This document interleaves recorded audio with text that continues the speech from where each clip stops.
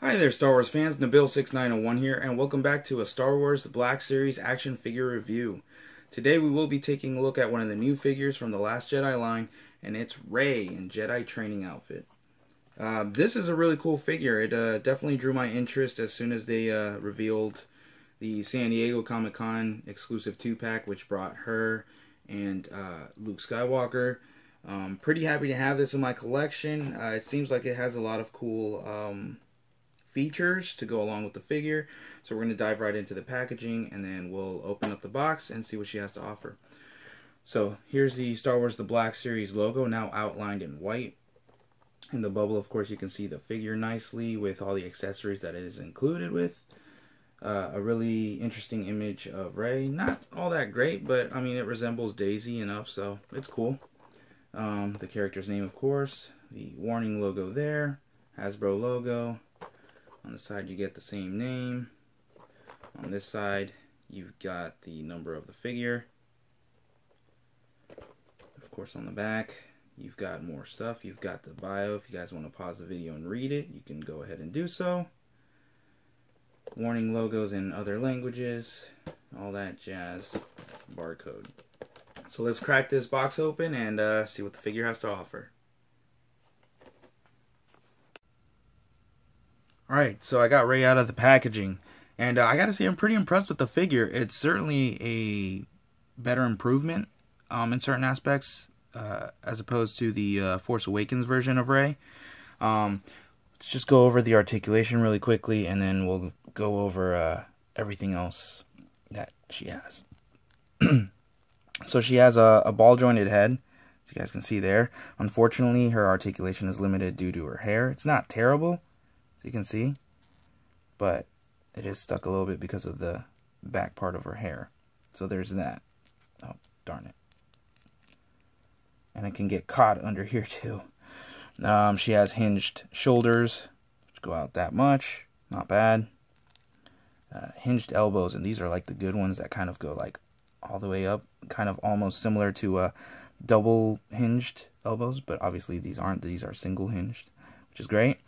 Hinge wrist. Now this one goes up and down. Of course it swivels, mind you, but this wrist goes up and down for the blaster. If you notice the trigger here, trigger hand, and then this one, instead of up and down, it goes side to side, which is meant for the lightsaber. Just a little thought there that you guys should know. She has a swivel upper torso, or more or less at the waist, actually. But has a good range of movement. She has hinged thighs. But because of all this, it's hindered. She has, I'll lift this up so you guys can see. It's swivel right here as well. So that's good. She has double hinge knees. Double hinge knees are always fantastic. Hinged ankles, and they pivot as well. So like I said, in the articulation department, Rey's pretty decent. Alright, so as far as accessories goes, she of course comes with her famous staff. Like I said, I think it's all of the stuff that comes with this Rey is a little bit of an improvement compared to the Force Awakens one. If I compare it to, say, the Force Awakens Rey staff, there's definitely quite a difference in color and everything of the sort. This is the very first Rey, mind you, that was released before all the repaints and then like the added lightsaber and all that jazz.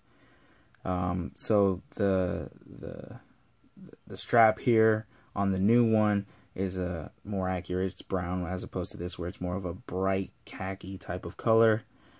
The white bands here, it's a little bit white and then brown, whereas these are down here. And mind you, I have it like the right way where she holds it upwards.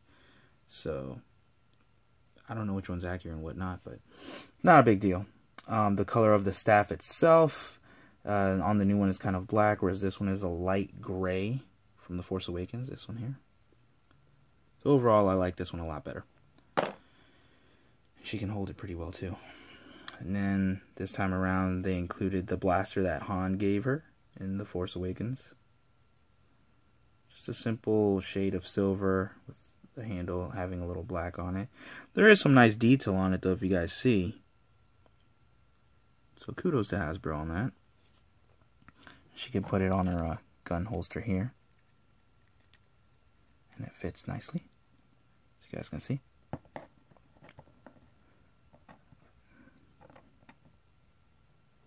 There we go. And then of course she comes with the Anakin Luke lightsaber, which is now hers. The hilt itself has some pretty nice detail. I'm pretty surprised at that.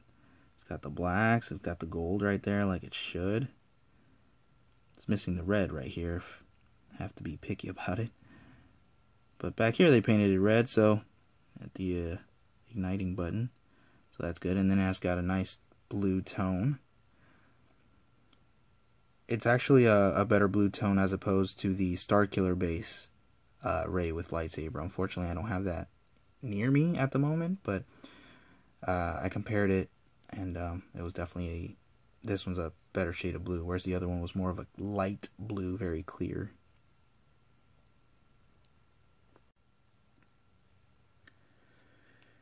Now as far as detail goes, the detail is pretty good. It's again, it's an improvement from The Force Awakens in several aspects. She's not as pale as the Force Awakens version was.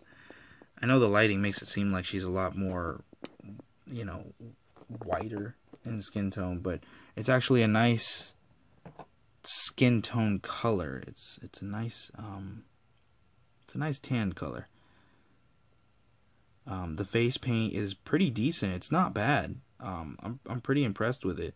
Unfortunately, though, it has a little paint scratch mark on her nose. I don't know if you guys can tell that all that well, but so that kind of sucks.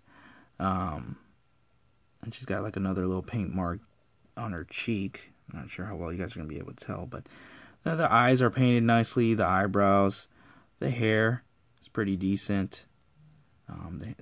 Especially the back part, you can really tell like all the hairlines and everything like that. So they did a pretty good job. Kind of reminds me of Qui-Gon's hairstyle.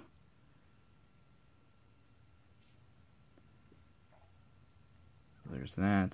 The paint job on her uniform or her outfit is pretty cool. Pretty much resembles the Jakku outfit. They just kind of, instead of having, you know, pants all the way to like her knees, it's like all the way down now, and she has like boots, more closer to a Jedi type of look, but in her own right, which is cool. I like the ridges they added here. That's pretty cool, like the folding type of marks. The belt's not really anything fancy, but it's still neat. They have these like strings behind back here of her boots, which I like that detail. That attention to detail is pretty nice. Her holster, of course.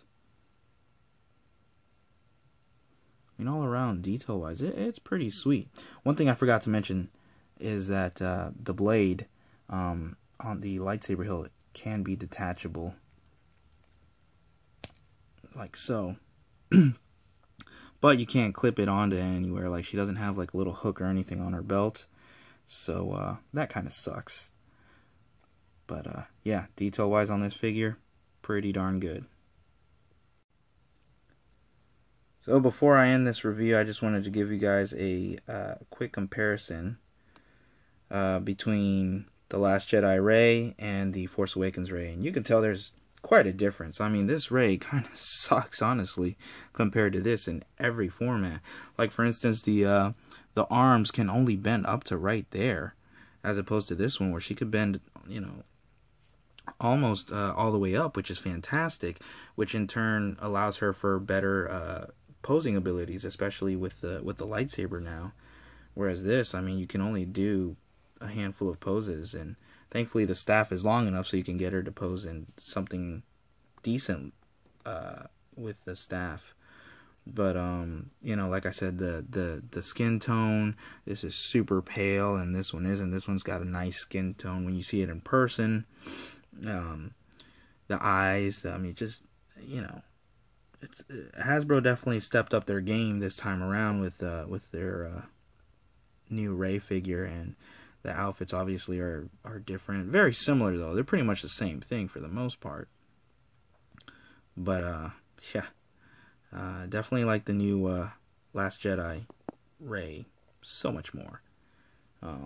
Hopefully they can someday come back and, you know, give us an all-new Force Awakens Rey where it looks better. I know that the one with the speeder, that's a better Rey in terms of a lot more articulation, double-jointed knees. All this part right here is soft goods rather than plastic, so she has more mobility and all that jazz. Obviously, the head sculpt would be new because it's like all the garments covering her face and all that stuff. And they went back and repainted this figure with BB-8 2 or 3 times, and then they added the lightsaber after the movie was released, but it's just still not all that great. I haven't found the definitive Force Awakens Rey figure yet. I know Mayfex released one. I think Figure Arts at this point has released one. It's just, I'm not content with what I found. I don't know. But yeah, this pretty much concludes my review on the Last Jedi 6-inch Black Series Rey in Jedi training outfit. I hope you guys have enjoyed it. Definitely pick this figure up if you see her in stores. I know in my area it's still pretty difficult to find any of these figures. However, she will be re-released with a base later on this year. I definitely want to pick up that version. I'm passing this version on to a friend who missed out on her during Force Friday, so I look forward to getting the one with the base. I'm pretty sure it'll be the exact same figure, maybe with slight paint modifications, but it'll definitely come with a base, and I think that'll be a Walmart exclusive if I'm not mistaken.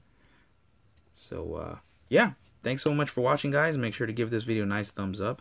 Comment down below, share your thoughts about this figure itself. Subscribe to my channel for more action figure reviews. I will be reviewing Luke, Hera, the Target exclusive Stormtrooper Executioner, and the Toys R Us exclusive Commander Grief figure. So stay tuned for those reviews. Thanks again for watching, guys. Until next time, may the Force be with you.